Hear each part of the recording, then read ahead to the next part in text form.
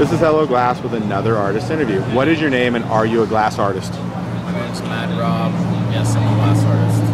How long have you been making glass and you consider yourself a master? I'm making glass for 20 years and I'm definitely not a master. Your favorite style or type of glass to create with? I like colored borosilicate the best, probably. What state is the home of your glass shop? Colorado. Do you own or work under a glass brand or an art name? Yeah, my art name is Mad Rob Glass. Do you make your living solely off glass art? Yes. If you could make glass with anyone living, who would that be?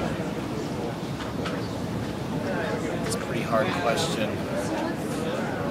It does not have to be a glass blower. I like Banjo Matt's work a lot. Good call. There's so many good artists out there. It was a great answer. All right. What style or technique in glass is hardest for you to do?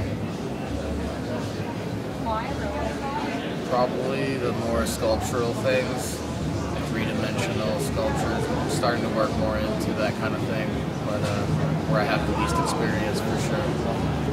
Name two people that taught or influenced your glass skills. There's two guys named Nick, where I'm from, Carbondale, Illinois, Nick Knuckles and Nick Rudy, and I always used to see their pieces when I was really young, like 9 and 10 years old, and I just loved them. I even kept broken pieces for like ever and looked at them before I was ever a glass blower.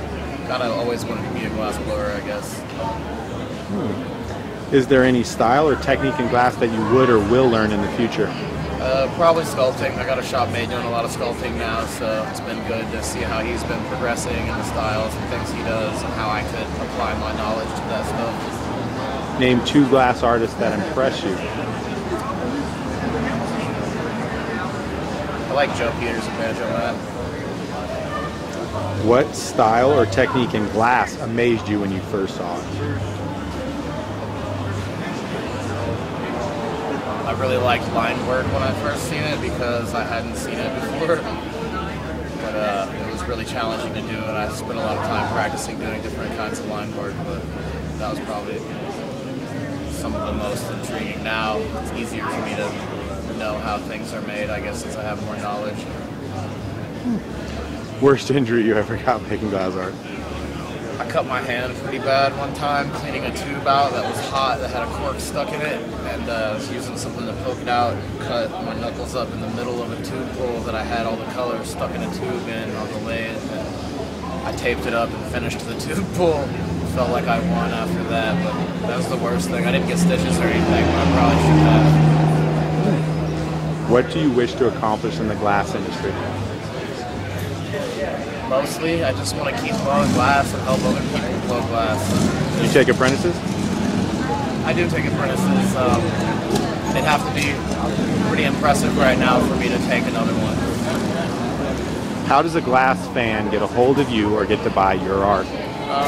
There's a lot of stores all over that sell it. You can buy it online in various places. What online sites? Aqualab, The Cave, The Dab Store. You got a Facebook? Yes. Facebook's Mad Rob Glass.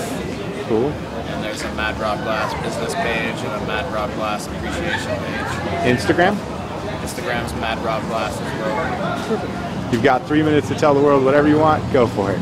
My email is madrob@madrobglass.com, and I like making pipes, and I'm going to keep doing that. It doesn't matter who buys them or what I have to do to keep making and selling them. That's what I'll do.